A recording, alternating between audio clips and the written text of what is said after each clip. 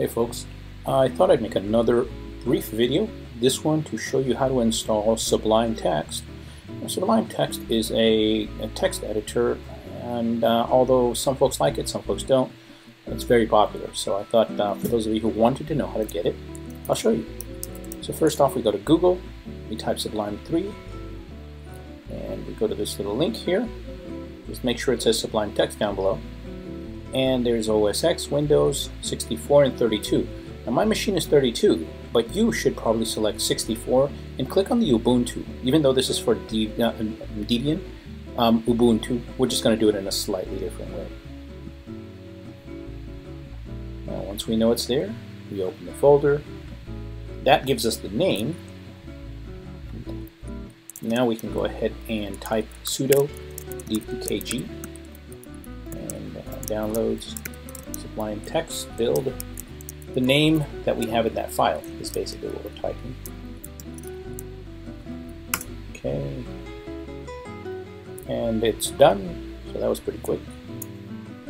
Now we go ahead and launch it by hitting the super button and type Sublime, and as you can tell, it's ready. It has that big unregistered. Now if you have the registration, you can click on the help here, and that's going to give you a little window where you can add your license.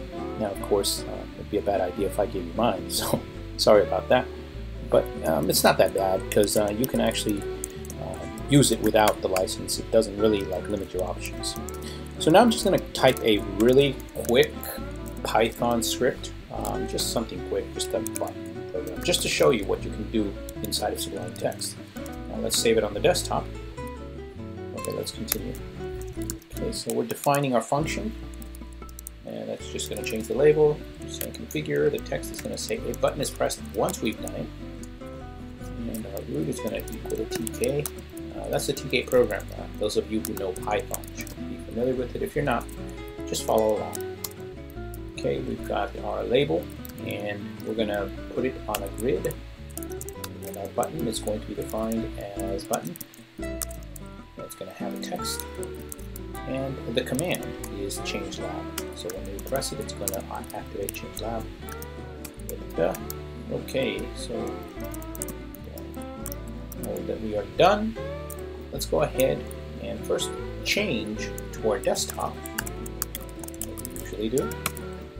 From here, let's add executability, which is 755 or plus X.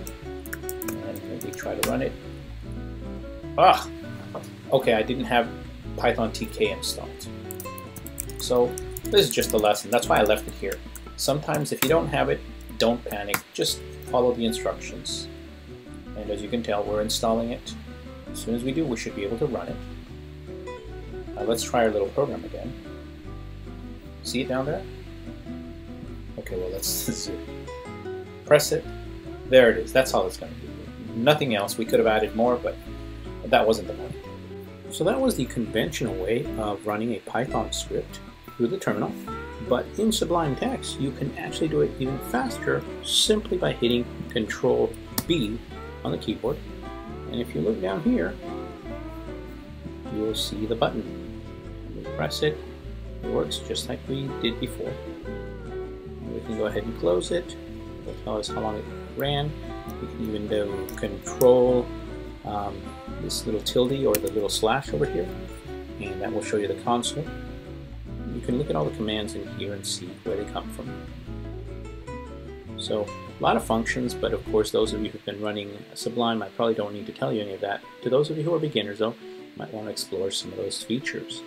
So there is an install, and as I showed you a quick run through of Python script. Everything else, I'm sure you will figure it out now that it's there. So if you do have any questions, of course, let me know. I am a bit busy sometimes, so if I don't answer, I apologize, but I will do my best. Okay, thanks a lot, and take care.